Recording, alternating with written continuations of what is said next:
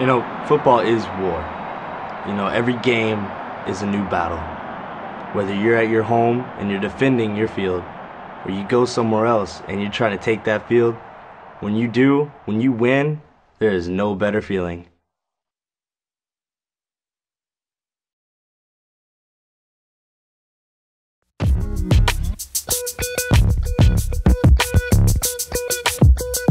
You know, it's always nice to have alternatives. Having one thing dominate the landscape and nothing else is boring in my opinion. Now, if you'll excuse me, I have to watch some AAF football. The Birmingham Iron are on tonight.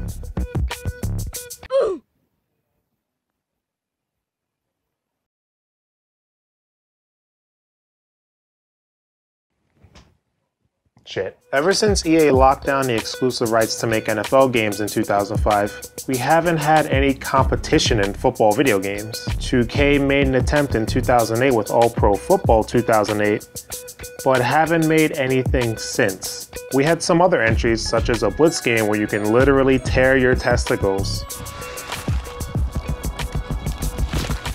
and inject steroids into you during gameplay. Just a minute. Hold still. Sick. In 2007, it was announced that Natural Motion Games would be making a football game. This already grabbed a lot of people's attention because Natural Motion are the guys behind the Euphoria engine that was used in GTA 4. This makes perfect sense, really. One of the biggest complaints about Madden, even still to this day, is the canned animations. A lot of times, two players can get stuck in an animation, and the animation is just locked to those two players. No one else can come in and stop it, and the animation can repeat itself multiple times per game. BackBreaker's main selling point, on the other hand, is to have every tackle be different, and everyone can get involved in the play. The Euphoria engine can achieve this. That, or make everyone look like they're drunk.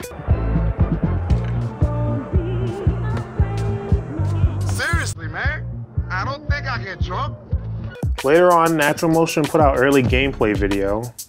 Wow, this looks really good. Can't wait to play it. Yeah, BackBreaker would take a little while to get released. During that time, they would release more trailers hyping up the engine and the tackles and the whatnot, but something completely unexpected happened next. The hardcore football gaming community actually started to break down the gameplay and analyze it.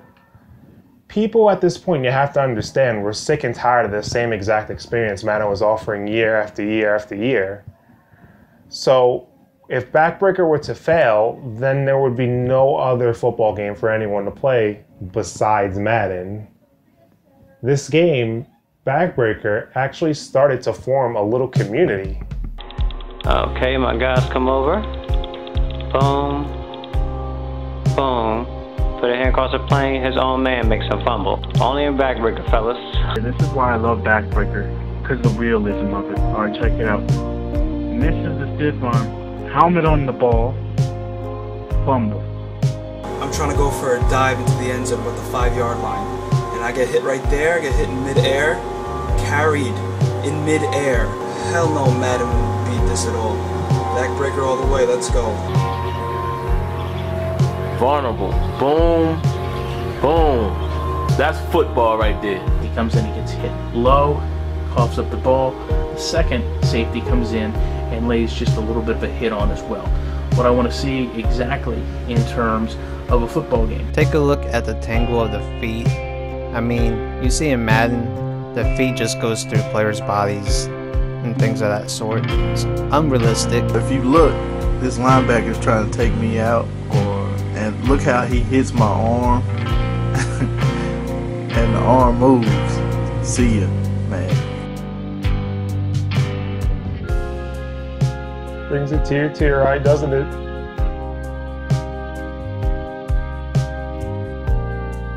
See? But let's ignore all the bias that one might have for this game because of Madden. Let's actually look at this game for what it is. On June 1st, 2010, BackBreaker would launch.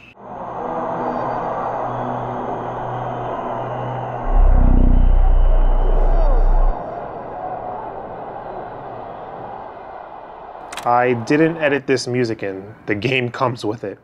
So this is BackBreaker. Like I said, the game doesn't have the NFL license, so it has all these fake teams. And most of them are pretty alright, I guess. I mean, yeah, that's kind of... Oh my god! This game already went above and beyond my expectations, everyone. They literally have the greatest football team ever in here. I mean, this is some Back to the Future type shit. Playing BackBreaker is unlike any football game I've ever played.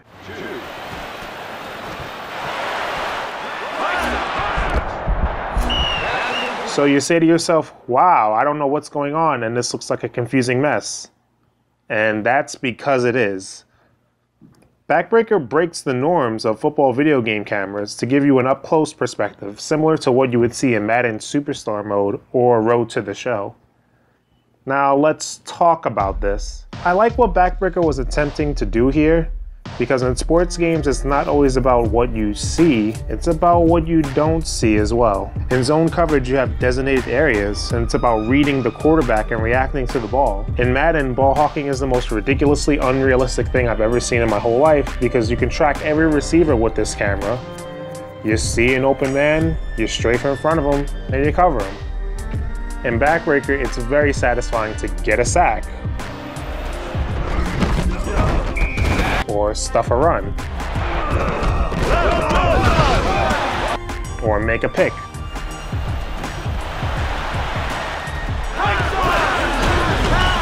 Or play corner. I like this, but it has its flaws though. You oftentimes lose the ball with all the chaos. Switching between players is one of the things that makes this confusing, because you essentially teleport to another dude who's already in the process of doing his own thing. So you're kinda disoriented for a second. As far as the camera on offense, it's horrible. It's close behind the back like defense, but it doesn't work the same way. When you're quarterback, you scan the field with the right analog stick. The receiver glowing red is the person you're targeting, and the guys glowing yellow are the other potential targets. Now, this doesn't work because you can't choose your option quickly. You have to individually cycle each option.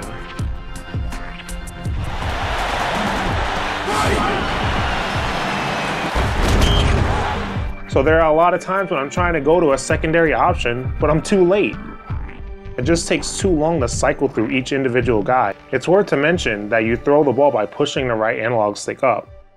That's a huge disadvantage with throwing the ball. It's just not efficient, especially when I'm accidentally switching between targets when I push the right analog stick up.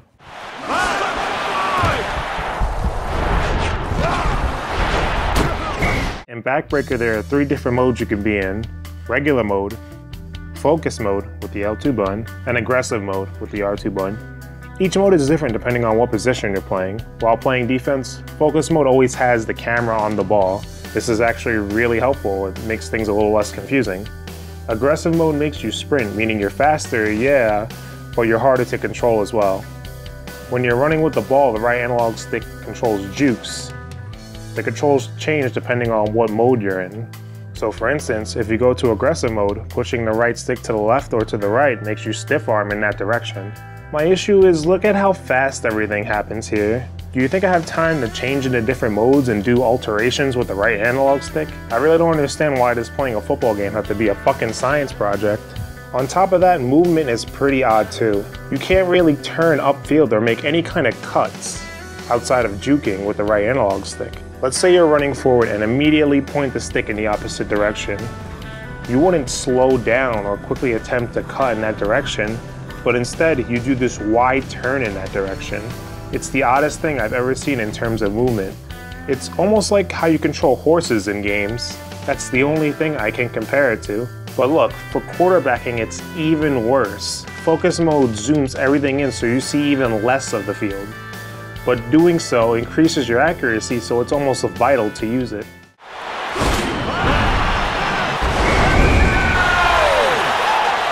Offense in this game is a mess.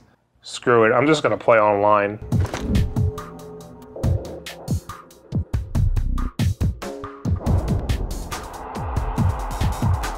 A little slow today, huh boys? It must be a holiday or something. Let's talk about the Euphoria engine and how it works in this game. This is the main reason I want another BackBreaker game, to be honest with you. This is awesome. Tackling is the most satisfying thing. No, wait. Trucking somebody is the most satisfying thing. No. Jumping over a pile is the most satisfying thing. The Euphoria engine was used to perfection in this game. It's almost flawless. The only gripes I have with it is that you always seem to run into your offensive lineman when you're running the ball, and you can be taken out by your own blockers inadvertently. If only there was a mode where you could run the ball, rack up score, and avoid multiple waves of guys.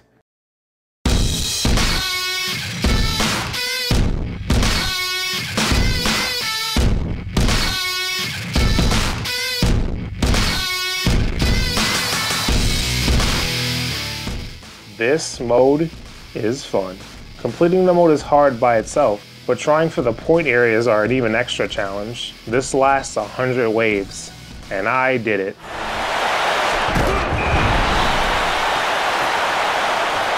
"9 years ago. Well, damn, I guess I suck now. You can also create your own teams in BackBreaker with the logo editor. You can do some pretty interesting stuff with it. Here's the Birmingham Iron logo I made. Wow, I can't tell which is which. I'm like the least artistic guy I know. So here are some teams I downloaded years ago. You can even take them into the game's season mode and assign them into a league and make your own league. 2 conferences with 4 divisions. Here's your NFL game, everyone. The fact that the game does this is amazing. The season mode is very limited though. You can scout players and sign free agents. What?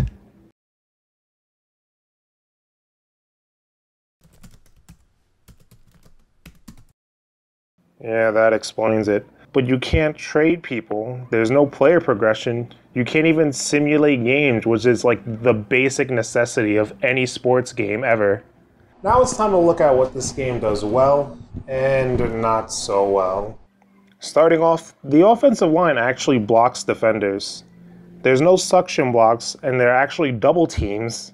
The playbook sucks all kinds of ass. There's only a handful of formations, and there's only 1 draw play from shotgun. 1 draw play. Wow. No empty backfield, no bunch, spread, or 4-6. When tackling, players actually grab hold of other players, which makes things actually look like tackling and not just guys running into each other. I like it. Most of the time. You can't throw on the run in this game. What? I mean, what? Ball carriers actually reach for the first down marker and the end zone. I don't think I've ever seen this outside of canned animations in Madden games. Presentation is non-existent.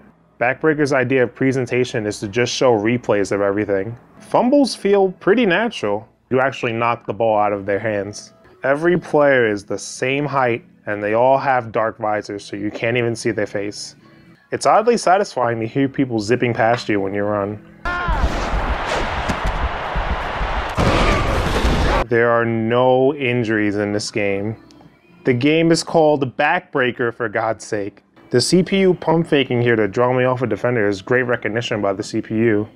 The replay system is the most bare bones thing ever. It's awful. Okay, well that's BackBreaker. Wait. 3 months after the launch of BackBreaker, a significant patch was released. It fixed and improved things like a new replay system, more plays and formations, another view for QB play, and AI tweaks, among other things. Considering the sales that this game had, they didn't have to do this. But they did it anyway for the BackBreaker community. The patch, called Great House, was actually named after a community member. You can say BackBreaker was a mediocre attempt at an American football game by some Brits, and you wouldn't necessarily be wrong by saying that, but if anything, this patch showed that they actually cared and had heart. Unfortunately, BackBreaker is still an underwhelming game post-patch. The game claims it's simulation, and it does simulation-type things like creating a league, realistic physics, and camera angles. But there are arcade things in here as well, like BackBreaker currency instead of real money, lack of plays and formations, and a bare-bones season mode. In the gameplay department, having things a little bit more traditional would have benefited the game greatly. I really do think a Madden type camera on offense would have actually made offense a little bit more fun. I don't know, you be the judge. After the release of the patch, the support for the game was dropped. A sequel was announced for the game, yeah, but it was just another Tackle Alley type game. Since then, Natural Motion Games has just moved on to mobile games and completely abandoned the console market. Even if you go onto their site, nowhere is BackBreaker mentioned in their game section. It's a shame, really. They had a good formula here, they just needed to polish it up some more. But that's the story of BackBreaker. 3 and out.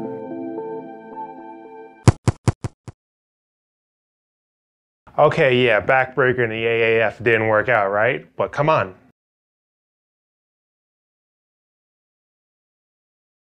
XFL 2020, man. He hate me? The Outlaws? Come on, man. XFL 2020 is the new wave.